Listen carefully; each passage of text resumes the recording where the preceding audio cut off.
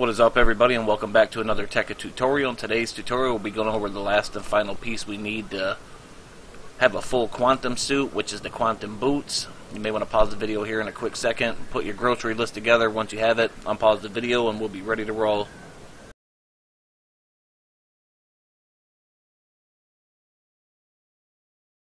Alright, so assuming you put your grocery list together and we're ready to roll, first things first, we need to make a Lapotron crystal, but before we can do that, we need to make electric circuits. The crafting grid over in the left-hand corner, you can reference that if you don't know how to make the electric circuits. Once you have the materials, place them in the crafting grid like so.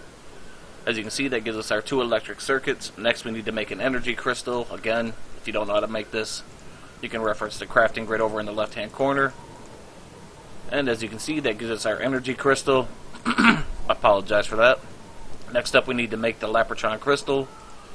Again, you can reference the crafting grid over in the left-hand corner if you need to. And as you can see, that gives us our Lapotron crystal. So the next item we're going to need to craft now are rubber boots.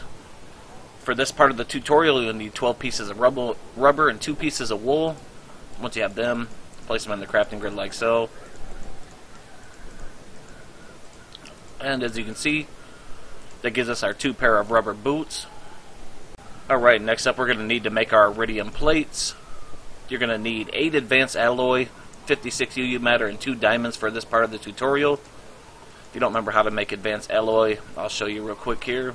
Place refined iron in the top of the crafting grid, bronze in the middle half, and tin on the lower half and give you 2 mixed metal ingots. Again, you'll have to run down to your compressor, stick it in the compressor, allow that to run its course, and it will give you advanced alloy. Anyways, we need to take this UU matter and convert it into iridium ore. I apologize for the pause there. Kind of had a brain fart.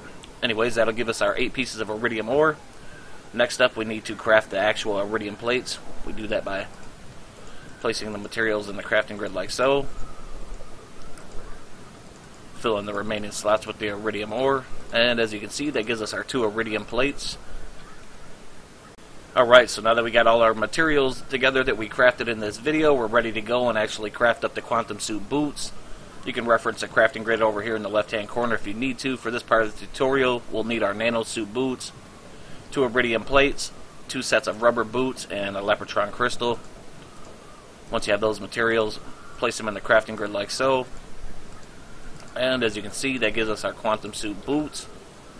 Again, with all the other quantum suit material, we need to run down here, stick this in our MFSU, take a quick pause, I'll let that charge up, and then we'll go over exactly what that does. Alright, well, it's taken a while to fill up. I decided I'd talk while it continues to fill. Anyways, the quantum suit boots, they allow us to jump higher. I'm not sure exactly on how much higher. I'll go out on a limb and say maybe 5 to 10 times higher. Anyways, these are almost charged.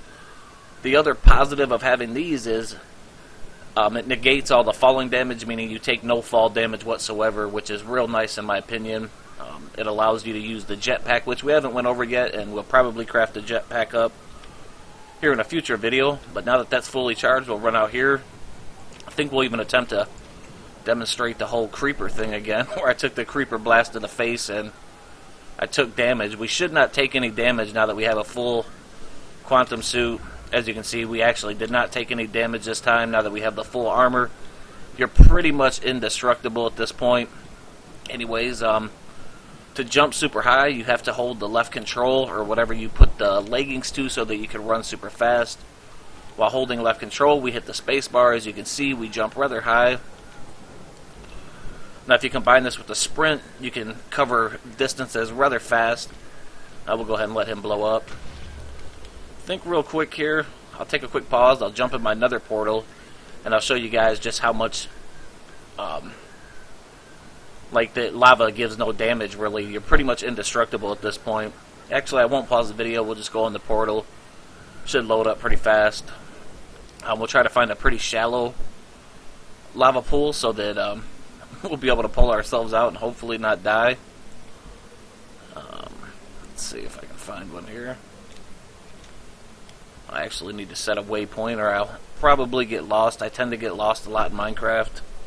If you don't know how to set a waypoint, you just hit the period key, then click add. Then type in the name you want.